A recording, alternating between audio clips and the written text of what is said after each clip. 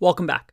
I kept mentioning this key term, iterable, but what does it really mean?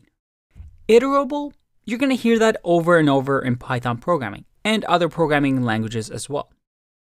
And as we discussed a little bit in the previous video, iterable simply means it is an object or a collection that can be iterated over. So again, an iterable can be a list, can be a dictionary, can be a tuple, can be a set. It's a collection of items. We also saw that a string could be iterable. Now, these things are iterable. Why? Because they can be iterated. That is, iterated means we can go one by one to check each item in the collection. And you're going to hear this over and over when talking to Python programmers. So you want to make sure that you have that vocabulary. You're iterating over something. You're looping over something. So iterable is the noun, and iterated or iterate is the action of iterating over an iterable. I know, it's a little confusing. Now, many objects in Python, like I said, are iterable. But there's a few special ones that we haven't covered yet. Specifically, dictionary. We saw how lists, tuples, sets, and strings can be iterated. But what about an object? Let's say we have an object here, and this object will be users.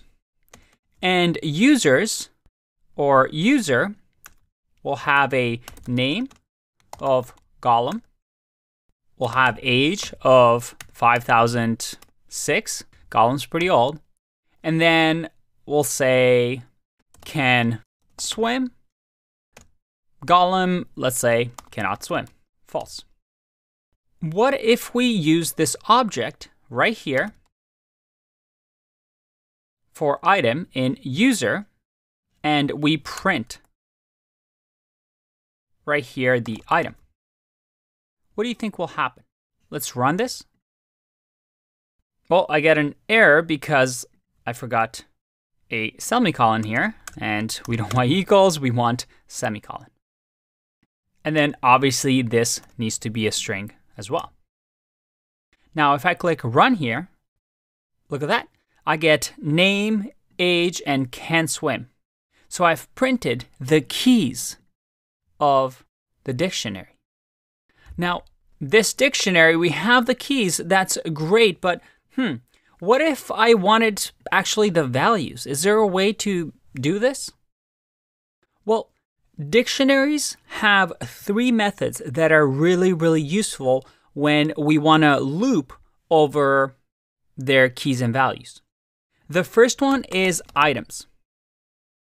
And with items, when I do this and I click run, you'll see that I get the key value pair in a tuple. And this is a very common pattern that you'll see a lot. Another one that we have is values. And guess what that does? That gives us the values of the dictionary. And we saw that user, just leaving it blank, gives us the keys.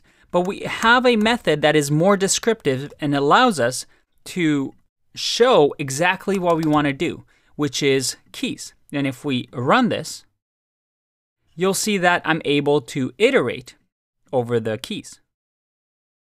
And these three methods are very common, and you're going to use them a lot in your programming career. So make sure you take note of them. Items, values, and keys. It allows us to iterate over dictionaries.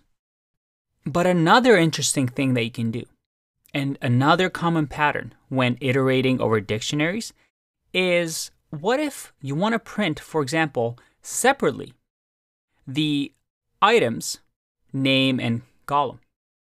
So right now we're returning a tuple. And we saw that we can do tuple unpacking, right? I can say key value equals item, and then just print key value. If I run this, you see that I'm able to print these. But there's actually a shorthand way of being able to do this.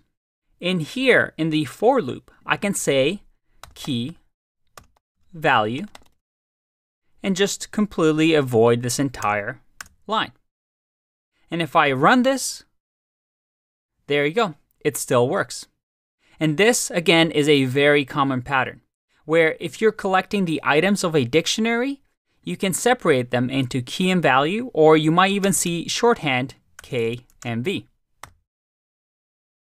Again, these can be any variables that you want. You can name them whatever helps your code be more readable. By the way, just for fun, let's say in the last line here, I want to iterate over the number 50. What do you think will happen then if I click run? Sorry, name error. Name key. Oh, I get an error here because I haven't changed these, so let's change these back. That's not the error I was expecting. The error I was expecting was this. Type error. Int object is not iterable. Now this error should make sense now because I've said it over and over. Why is it not iterable? Well, because it's not an object that can be iterated over. It's not a collection of items. Because we learned that in Python, these are iterable. I'll see you in the next video. Bye-bye.